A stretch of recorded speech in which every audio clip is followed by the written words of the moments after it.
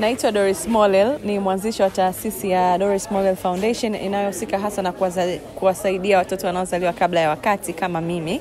Siku ya leo tumefanya historia kubwa ya kuanzisha huduma kwa watoto wanaozaliwa kabla ya wakati.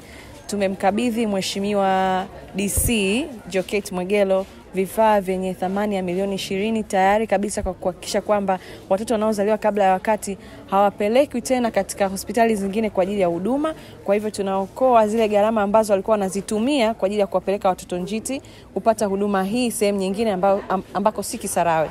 Kwa hiyo kwa sasa hivi tunafurahi kwamba walau tumeweza kufanya sehemu ya kazi kubwa ambayo tulitamani kuifanya kwa muda mrefu ya kuifikia hospitali ya wilaya Kisarawe.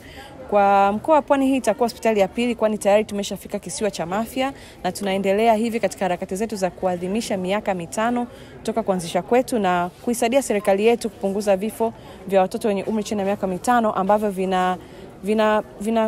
vinaguswa haswa na kuzaliwa kabla ya wakati. Kifanya Doris leo kuileta hii huduma hapa Kisarawe ni kuisogeza hii huduma karibu na wananchi wa Kisarawe. Kisarawe leo mwananchi asifike Chanika, asifike Muhimbili, asiende hata Mloganzila, lakini ahudumie hapa kuna wilaya yetu ya Kisarawe. Na tuna imani kwa hichi ambacho tumekianzisha basi itafika hii huduma hadi kwenye vituo vyetu vya afya.